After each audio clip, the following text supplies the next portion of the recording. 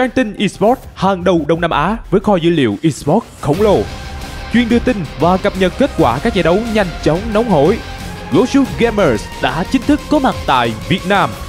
Hãy cùng theo dõi tại trang gosugamers.vn.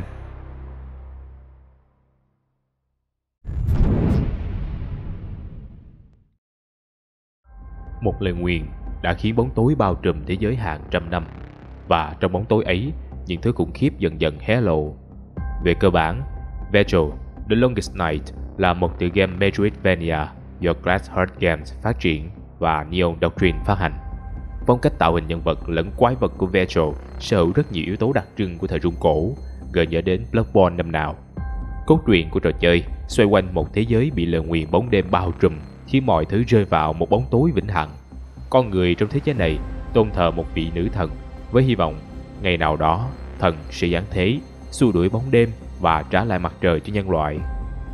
Nhân vật chính của chúng ta là cô gái Layla, một cư dân thuộc thành phố May đã rời nơi ở, bỏ lại cô em gái Daisy của mình để gia nhập Vigilant Order.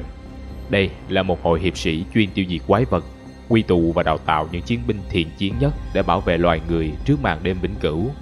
Cho đến một ngày, Layla nhận được thư của em gái hối thúc cô mau quay lại thành phố May vì có những chuyện không hay đang diễn ra. Trước khi rời đi, Layla phải thực hiện một nghi thức cuối cùng của chiến binh Vigilant. Cô uống một loại thuốc bí truyền và bắt đầu hành trình trở về nhà. Kẻ tha hương trở về và lũ quái vật bóng đêm. Trên dốc núi gần thành phố May, cô gặp một người bí ẩn mặc áo trùm kín là The Lantern Keeper. Người này hướng dẫn cô một số thông tin về nghi thức cuối cùng và nói rằng là một chiến binh Vigilant, cô sẽ phải quay trở lại để kết thúc nghi thức của mình. Layla tiếp tục hành trình trở về nhà, nhưng trước khi đến được tường thành của thành phố, cô tìm thấy một chiến địa đẫm máu. Ở đó vương vãi nhiều xác chết của những người lính mặc đồng phục của thành phố May. Trên chiến trường đó, một con quái vật khổng lồ xuất hiện, cho thấy những chiến binh kia đã cố tiêu diệt nó nhưng đã bị tàn sát hết. Layla với sức mạnh của chiến binh Vigilant đã hạ gục được con quái và tiếp tục đến cổng thành. Cô phát hiện chiếc cầu dẫn vào thành đã bị người ta dựng chướng ngại chặn kín, có vẻ là để chống lại con quái vật mà cô vừa giết xong. Cô gái không còn cách nào khác, đành phải vòng xuống chân cầu rồi trèo lên. Ở chân cầu, cô nhặt được một chiếc mũ đã cũ, có vẻ như của ai đó đã đánh rơi từ trên thành xuống. Khi trèo lên được cổng thành thì Layla gặp hai lính gác là Randall và Duran. Họ vui vẻ cho cô vào thành khi nhận ra đó chính là Layla quen thuộc chứ không phải người lạ. Hai anh lính còn hé lộ thêm sự việc mới nhất xảy ra trong thành là cô gái trẻ Bruna bỗng dưng mất tích, khiến mẹ cô là bà Tangerine rất lo lắng đi tìm khắp nơi. Layla vào trong thành và chứng kiến bà Tangerine van xin phó chỉ huy đội lính gác bảo vệ thành cho người đi tìm con gái bà. Vị phó chỉ huy an ủi và hứa sẽ nỗ lực giúp tìm cô gái mất tích, đồng thời khuyên Tangerine hãy trở về nhà phòng khi Bruna trở về. Những người xung quanh cho rằng Bruna khó có khả năng gặp nguy hiểm vì thành đang trong tình trạng phong tỏa nhằm phòng thủ trước đám quái vật. Vì vậy, người không thể ra mà quái cũng chẳng thể vào. Còn có người cho rằng cô gái chỉ trốn đi chơi cùng với người tình là Graham, vốn là một lính gác trong đội. Tangerine cực lực phản đối vì bà cho rằng Bruna là một cô gái thuần khiết trong trắng và nguyện dâng hiến cuộc đời cho nữ thần nên không thể có chuyện yêu đương nhăng nhít. Layla tạm gác chuyện này sang một bên và thông báo với phó chỉ huy rằng cô đã tiêu diệt con quái mà họ đang chống đỡ bấy lâu nay. Vị phó chỉ huy tỏ ra bất ngờ, nhưng khi nhớ lại Layla là một Vigilant nên ông cũng bắt đầu tin điều này là sự thật. Ông liền bảo Layla tìm gặp chỉ huy để có thêm thông tin, còn mình sẽ ra lệnh triệu hồi các đội trinh thám trở về kết thúc cuộc chiến với con quái vật. Cô gái đi vào khu đóng quân của đội lính gác tìm gặp chỉ huy Carl. Ông ta vui mừng khi biết tin con quái khổng lồ quấy nhiễu họ bấy lâu nay đã chết. Về vụ án của Bruna, ông cho rằng nhìn bên ngoài thì có vẻ Graham giúp Bruna trốn khỏi người mẹ quá hà khắc. Tuy nhiên, ông lo rằng sự thật không hề đơn giản như vậy, nên nhờ Layla tìm hiểu thêm về vụ mất tích này. Trong khu chỉ huy, Layla cũng tìm thấy một người lính tên Steve đội cái nón sắt trông không vừa. Hỏi ra mới biết anh chàng đánh mất cái nón sắt của mình và phải lấy trộm nón của một người bạn để đội. Layla đưa ra cái nón sắt cô nhặt được dưới chân cầu và Steve nhận ra ngay đó là món đồ mình bị mất. Để cảm ơn, anh ta đưa cho Layla một số bức thư tình của Duran mà mình vô tình có được. Layla mang những bức thư này đến gặp Duran thì anh lính gác cổng cho biết mình tìm hiểu về truyền thuyết của những người lính gác cổng Glorious Gore. Anh thu thập chúng qua những quyển sách cổ và có nhắc đến chúng qua những bức thư tình của mình. Layla lấy ra những bức thư và trả lại chúng cho Duran. Mặc dù khá khó chịu khi thư của mình bị người khác đọc, nhưng Duran cũng vui vẻ nhận lại. Layla quay về nhà tìm em gái Daisy, nhưng cô không có ở nhà. Trên bàn còn lại một danh sách các món cần chuẩn bị cho ngày lễ sắp tới.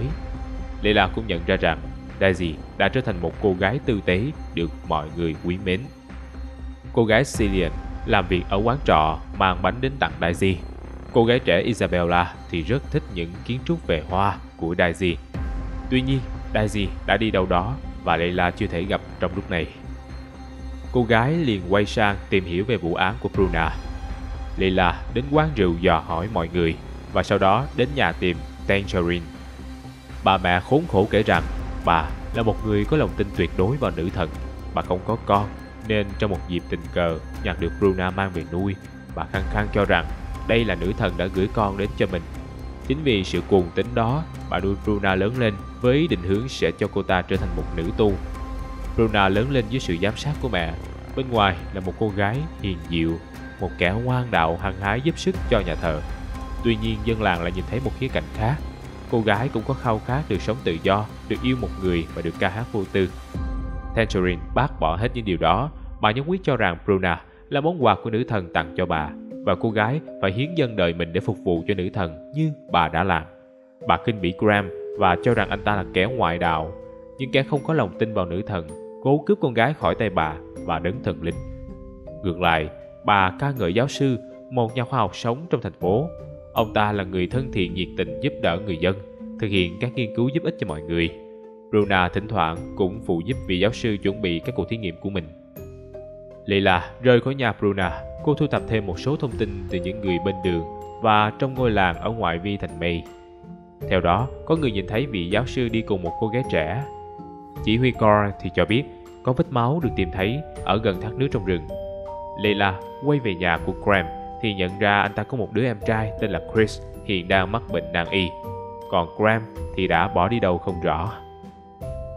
Layla đến khu vực thác nước thì phát hiện đúng là có vết máu kèm theo một mảnh vải rách.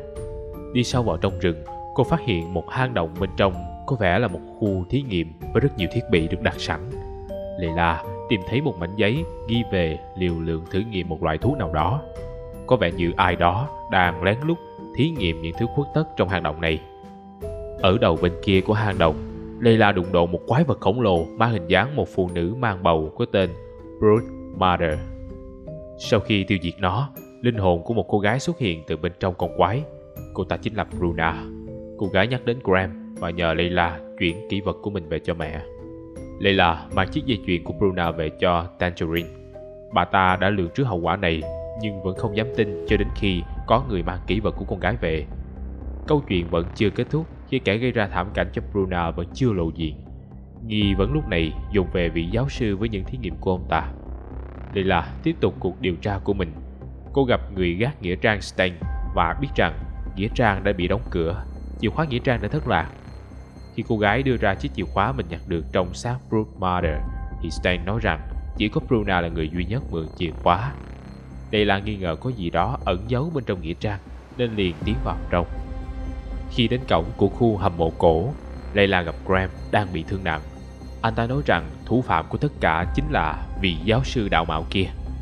Ông ta ngoài mặt giúp đỡ mọi người nhưng bên trong âm thầm thực hiện các cuộc thí nghiệm biến con người thành quái vật. Nguyên nhân của việc gần đây quái vật trỗi dậy tấn công thành phố May cũng từ vị giáo sư mà ra. Ông ta cũng hứa sẽ tìm phương thuốc trị bệnh cho Chris, khiến Graham tin theo, nhưng anh phát hiện mình bị lừa. Graham không đủ sức tiến vào hầm mộ cổ nên muốn chờ ở cửa.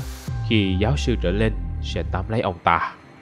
Tuy vậy, do vết thương quá nặng nên Graham cũng gục chết sau đó.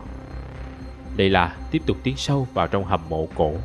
Cô gái nhặt được chiếc sáo Scarlet Ocarina, một thứ mà The Larsen Keeper nói rằng có vai trò quan trọng trong nghi lễ của cô. Sâu bên dưới lòng đất, cô gặp một cảnh giới ảo ma với đường chân trời, có hình một xoáy đen trông như một con mắt dõi theo mọi thứ. Cô gặp được thử thách cuối cùng của mình là The Ancient Guard, con quái gác cổng tối thượng. Gate to the Other Side, cánh cổng dẫn sang thế giới bên kia. Hạ gục được The Ancient Guard, Layla gặp lại The Lantern Keeper và người này nói rằng nghi lễ đã sắp được hoàn tất và từ đây họ sẽ không gặp nhau nữa. Nói xong, nhân vật bí ẩn này làm một phép bùng nổ khiến Layla ngã ra bất tỉnh. Dịch bệnh kỳ lạ và sự thật cuối cùng. Layla tỉnh dậy ở dốc núi gần thành phố nơi cô bắt đầu hành trình về nhà hôm trước. Tuy nhiên lần này, mọi thứ hơi khác lạ khi bầu không khí nhẹ nhàng hơn, không còn u ám sặc mùi quái vật như trước. Ở cửa hốc núi, cô gặp một cặp thợ săn nam nữ là Thomas và Okio. Họ than phiền rằng dạo này quái vật cỡ lớn hiếm quá, muốn săn một con mà không có. Layla thấy kỳ lạ vì hôm trước cô đã giết một con khổng lồ và lúc đó bên ngoài còn đầy rẫy quái vật. Tuy nhiên hai thợ săn lại lấy làm lạ và nói rằng những con quái như vậy đã bị giết từ hàng thế kỷ trước rồi. Hai người khuyên Layla hãy trở về thành nằm nghỉ vì cô còn đau đầu vì mới tỉnh dậy. Cô gái tiếp tục hành trình trở về thành phố. Các thứ dọc đường dường như đã thay đổi khá nhiều. Đón Layla ở cổng thành không phải hai lính gác nữa mà là người đàn ông tên Summer. Ông ta hỏi rằng có phải cô đến để điều tra về dịch bệnh. Cô gái ngạc nhiên vì mình chưa hề nghe gì về dịch bệnh trong thành. Layla gặp lại Daisy, em gái cô cho biết đang có dịch bệnh trong thành và đã viết thư nhờ cô về giúp đỡ. Daisy hiện đang phụ The Doctor vận hành một bệnh viện dã chiến. Đến thăm nơi này, Layla bắt gặp cả Isabella cũng đang mắc bệnh. Bác sĩ cho rằng cần phải tìm hiểu nguồn gốc dịch bệnh và ông ta đưa ra hai giả thuyết về nguồn phát. Đó là nằm ở khu hầm mỏ và khu vực ngập nước. Gọi là khu vực ngập nước là do thời gian trước có một đợt nước biển dâng bất thường nhấn chìm khu dân cư ở cảng của thành phố. Từ đó khu vực này bị bỏ hoang và làm nơi trú ngụ của bọn quái vật. Trong thư viện ở gần nghĩa trang, Layla gặp một người tên là August. Anh ta nhắc về truyền thuyết của Glorious God và Layla đã trả lời rất chính xác. Layla nói rằng mình vốn không phải dân đọc sách, nhưng nghe từ một người lính gác cổng tên Duran. August tỏ ra khá bất ngờ nói rằng tổ tiên mình cũng có tên là Duran. Ông ta sau khi chiến đấu dũng cảm đã trở về nhà, kết hôn với Isabella, một nữ pháp sư phép thuật cao cường. Cả hai người đã dựng lên thư viện hiện tại và truyền lại kiến thức cho con cháu. Sau khi bàn luận về tinh thần của một người lính gác cổng, August quyết định sẽ lên đường phiêu lưu nối gót tổ tiên mình. Ở ven khu làng ngoại vi thành phố, Layla gặp một người bộ dạng khả nghi tên là Hilda. Cô gái này nói rằng Layla hãy cẩn thận vì những người tỏ ra đạo mạo với vẻ bề ngoài tử tế có thể ẩn chứa những bí mật khủng khiếp bên trong. Hilda nói rằng nếu muốn biết thêm thì Layla phải tỏ ra mình đủ mạnh và gặp lại cô trong khu Miners Park. Daisy nhờ Layla đến tìm nữ học giả nổi tiếng trong thành là Dawn để lấy nguyên liệu bào chế thuốc. Layla tìm đến nữ học giả này và nhận ra cô ta là một người khá xấu tính, ăn nói trịch thượng.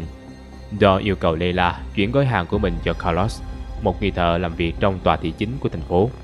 Nữ học giả tỏ ra khó chịu khi Layla hỏi về các nguyên liệu thuốc và than phiền rằng cô gái quá ngốc, không hiểu cái được đưa để chuyển cho Carlos chính là nguyên liệu chứ còn là cái gì nữa. Bỏ qua sự cộc cằn của Dawn, Layla chuyển nguyên liệu cho Carlos và nhờ anh ta điều chế thuốc. Khác với Dawn, Carlos là một người vui vẻ thân thiện hơn nhiều. Layla mang thuốc trở về cho Daisy và bắt đầu lên đường tìm manh mối về dịch bệnh. Từ lời nhờ vả của một thợ mỏ trong thành, Layla tìm đến khu khai thác mỏ trước. Trên đường đi, cô gặp lại Hilda và cô gái bí ẩn tiếp tục hẹn gặp ở một nơi khác là Depressing Forest. Trên đường đi, Layla cũng gặp một cô gái tên Janice với dáng vẻ và ngôn từ kỳ lạ khó hiểu. Khu mỏ đã xảy ra một sự cố kinh khủng. Người trưởng quản khu mỏ trốn trong khu trại và nói rằng họ đang đào thì bất ngờ gặp tiếng nổ lớn. Các thợ mỏ bắt đầu nổi điên và tàn sát lẫn nhau. Ông nhanh chân chạy lên mặt đất rồi cho nổ cửa hầm, nhốt tất cả lại bên trong. Ông già nhờ Layla đi tìm và giải cứu những người còn sống sót trở về. Ông cho biết cửa chính đã bị bịt kín nhưng vẫn có thể lọt vào bên trong qua các đường hầm thông gió.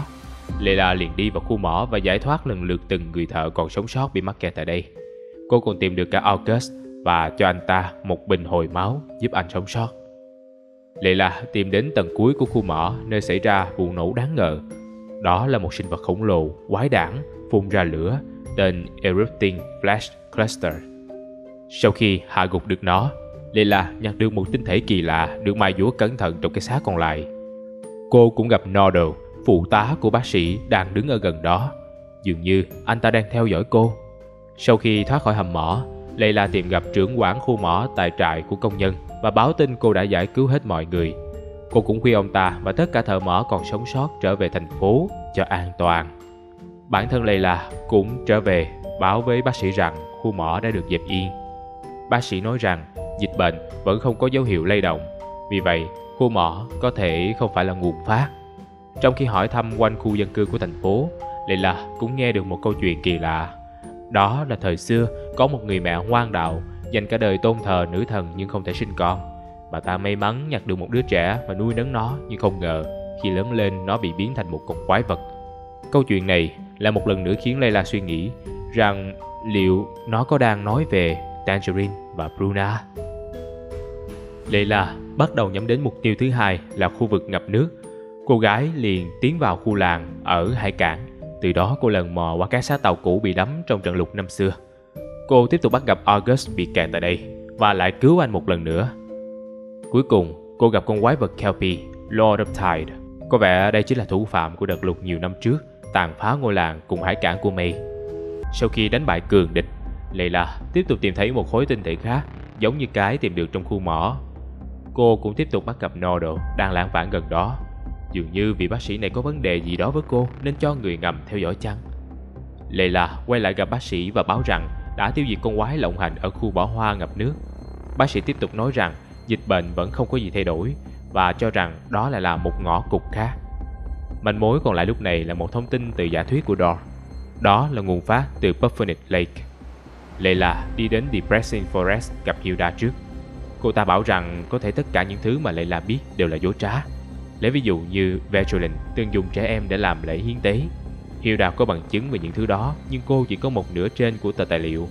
Cô cần Layla lấy giúp nửa dưới để có thể làm thành một bằng chứng hoàn chỉnh. Hilda tiếp tục hẹn Layla đến Pick Up With để nói chuyện tiếp. Layla tiếp tục có mặt tại chỗ hẹn ở Pick Up With. Hilda nói rằng đã nhận thấy Layla là một Vigilant đặc biệt, không giống như những người khác, vì vậy quyết định đặt niềm tin vào cô. Hilda gợi ý rằng có khi nào Layla nghĩ tới khả năng người cố chữa bệnh lại chính là người phát tán dịch bệnh từ đầu không?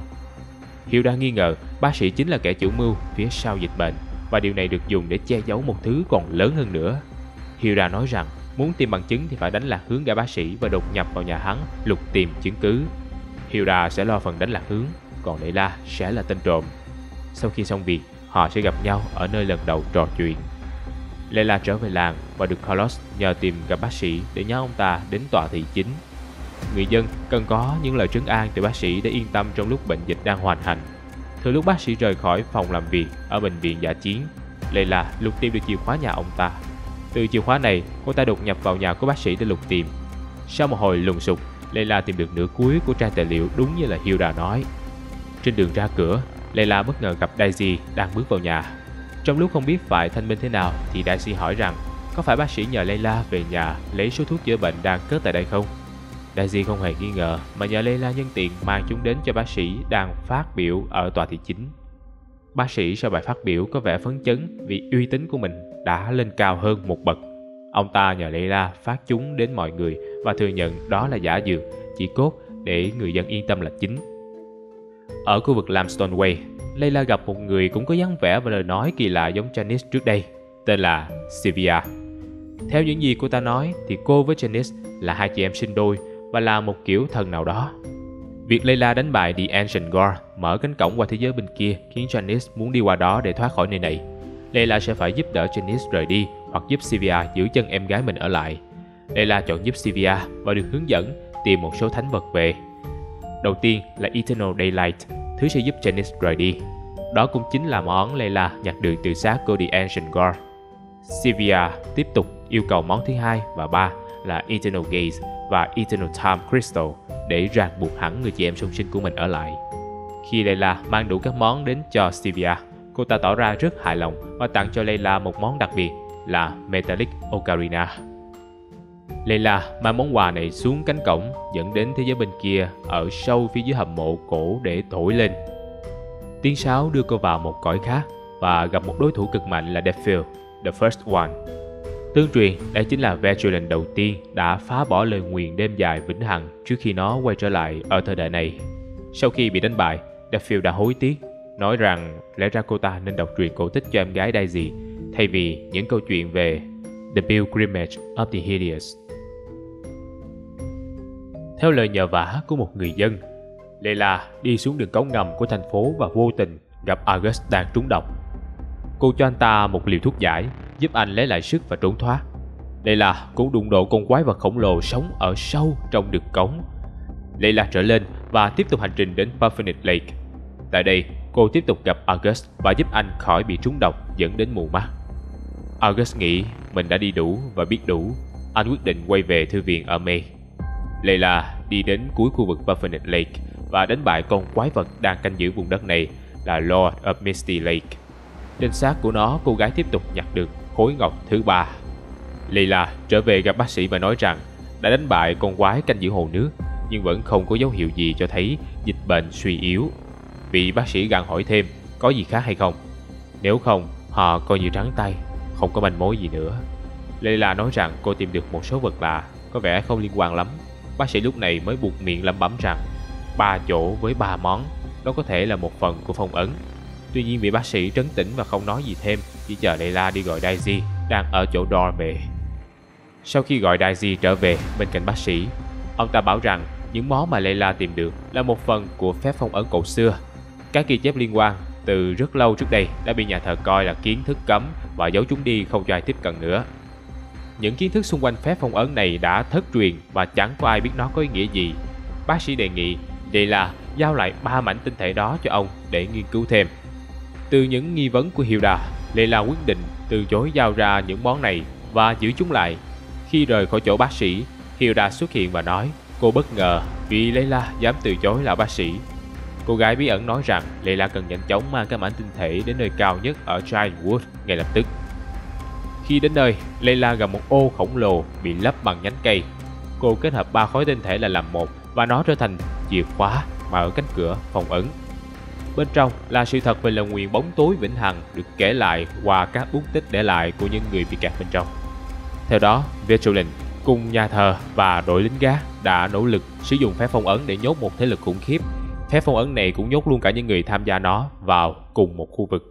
Ngày qua ngày, niềm tin của những người bên trong bắt đầu tan vỡ. Nhưng người chủ trì kế hoạch cố gắng không để ai tự phá phong ấn thoát ra ngoài. Cuối cùng tất cả đều chết rụt trong phong ấn này. Layla phát hiện một điều kỳ lạ là Noodle hầu như luôn đi trước cô một bước và thu gom những thứ gì đó từ khu vực phong ấn này. Đến tầng cuối cùng của phong ấn, Layla gặp những gì còn lại của người chủ trì nghi thức phong ấn bị chính thứ mình giam cầm tiêm nhiễm. Đó là một con quái mang tên Scholar of the Sacred Wood. Sau khi đánh bại kẻ địch, một cơn động đất lớn làm rung chuyển khu vực phong ấn và Layla rơi xuống đúng vị trí Hilda đang chờ sẵn. Cô nói rằng Layla đã tìm ra sự thật, nhưng giờ đây nó không còn quan trọng nữa. Một điều gì đó đã xảy ra tại May lúc động đất. Layla gấp rút quay lại May thì nhận ra lúc động đất xảy ra, dịch bệnh cũng trỗi dậy và những người dân bị nhiễm bỗng biến thành quái vật. Hỗn loạn xảy ra khắp nơi. Những người sống sót rút vào khu nhà xe bồn cố thủ. Bác sĩ và Daisy thì biến mất không để lại dấu vết. Các thông tin khác cho rằng quái vật đang tràn ra từ tòa thị chính, vì vậy rất có thể nguồn gốc của thảm họa xuất phát từ đây. Layla liền đi vào tòa thị chính để tìm bác sĩ và em gái. Cô phát hiện lối xuống khu hầm ngầm của tòa thị chính và ở tầng sâu nhất cô gặp lại bác sĩ.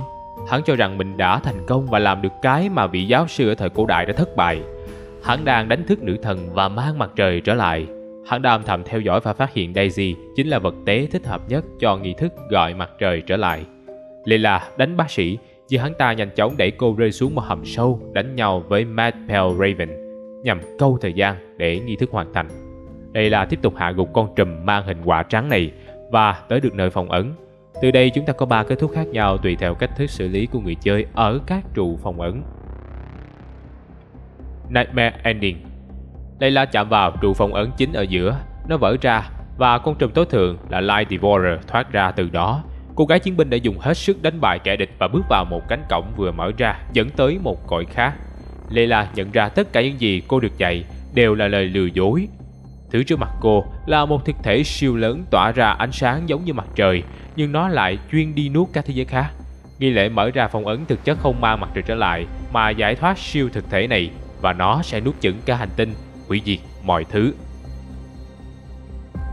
Vigilant Ending. Layla chạm vào trụ phong ấn chính ở giữa, nó vỡ ra và con trùm tối thượng là Light Devourer thoát ra từ đó. Cô gái chiến binh cuối cùng đánh bại được kẻ cường địch, nhưng cô mò tìm khắp nơi trong đống xác thịt đó vẫn không tìm thấy dấu vết gì của Daisy. Cô hiểu rằng nghi thức hiến tế đã khiến thân xác em gái hoàn toàn tan biến vào con quái vật. Layla lê bước theo lối cũ trở lên mặt đất. Mặt trời dần ló dạng xua tan bóng tối ngàn năm. Mọi người đều đổ ra đường cùng ngắm ánh nắng mặt trời mà họ lần đầu trong đời được chứng kiến. Điều đó cho thấy những lời truyền dạy về nữ thần giáng thế cứu thế giới khỏi màn đêm là có thật. Tuy nhiên, mặt trời đó mọc ra những xúc tu nhỏ trước khi mọi thứ dần dần chìm vào bóng tối. Thực thể kia đã nuốt chửng thế giới và mọi người, kể cả Layla, đều hoàn toàn không biết gì. Sister Ending. Layla quan sát nơi phong ấn và thấy có 4 cái trụ phụ vây quanh trụ phong ấn chính. Cô dùng 4 đồ vật của Daisy mà mình thu thập được từ trước đến nay. Đó là băng đeo đầu của Daisy, nhận được sau khi thu thập đủ các món đồ trong danh sách mà em gái để trong nhà lúc đầu. Kim cả áo của Daisy do Isabella tặng. Lắc tay của Daisy do Hilda đưa sau khi tìm thấy sự thật. Nhật ký của Daisy rơi ra từ The Field. Mỗi cột trụ sau khi được gắn kỷ vật đã sụp đổ và giải phóng một phần linh hồn của Daisy. Cuối cùng Layla kích hoạt trụ cột chính và giải thoát Light Devourer. Nhờ linh hồn Daisy được giải thoát nên Light Devourer bị suy yếu do phần Daisy bên trong đang chống cự lại sự kiểm soát. Vì vậy, Layla tiêu diệt nó dễ dàng hơn. Layla lần tìm trong xác của Light Devourer và tìm được Daisy. Cô mang em gái ngược theo đường cũ lên thành phố. Người dân lúc này đang dọn dẹp tàn cuộc của đợt quái trỗi dậy. Xác những người bị biến đổi thành quái được chất cao ở quảng trường và đốt cháy. Hai chị em ngồi tựa lưng vào bức tượng nữ thần. Ánh sáng từ ngọn lửa rừng rực như át cả bầu trời đêm. Họ đã tìm được sự thật về lời nguyền bóng đêm và hiểu rằng mặt trời sẽ mãi mãi không quay lại. Nhưng khi nó quay lại, có thể đó sẽ là thời khắc tận thế. Bí mật hai thế giới. Việc Layla cảm thấy kỳ lạ sau khi cô tỉnh lại thì thế giới gần như đổi khác. Có thể lý giải rằng ở phần đầu, Layla không thực sự tham gia. Sau khi uống nước phép thì Layla có vẻ đã rơi vào giấc mơ và nó tái hiện lại hành trình của The Field, The First One, khi cô ta ngăn chặn âm mưu của vị giáo sư nhằm giải thoát thực thể bị phong ấn ở thời cổ đại. Sau khi tỉnh lại và gặp hai người thợ săn đó mới chính là hành trình thực sự của Layla. Phép chấn động mà The Lantern Keeper thực hiện thực ra là để đánh thức Layla khỏi thế giới ảo mộng để quay về với thực tại. Những câu chuyện truyền thuyết mà cô nghe về Tyrion hay Tangerine thực sự là những thứ cô đã gặp trong giấc mơ với thân phận The Field dưới sự ảnh hưởng của món thuốc uống ở phần hoạt hình đầu game. Và đó là câu chuyện về chuyến phiêu lưu vượt ranh giới mơ thực của Layla trong cuộc hành trình tìm lại ánh mặt trời. Suy cho cùng mặt trời kia có ló dạng hay không thì điều động lại trong Mọt chỉ là tình thương của người chị dành cho đứa em gái. Dù gian truân đủ bề, quái vật bủa vây, người chị Layla luôn cố tìm cách giải quyết mọi thứ ổn thỏa nhất có thể. Nhưng có lẽ trong đa phần viễn cảnh, sự mất mát vẫn diễn ra. Bạn có cảm nhận như thế nào? Hãy để lại dưới phần bình luận cho Mọt biết nha. Cùng đón xem các video khác của Mọt vào lúc 12 giờ trưa, thứ 3, 5, 7 Chủ nhật hàng tuần nhé. Còn bây giờ, xin chào và hẹn gặp lại.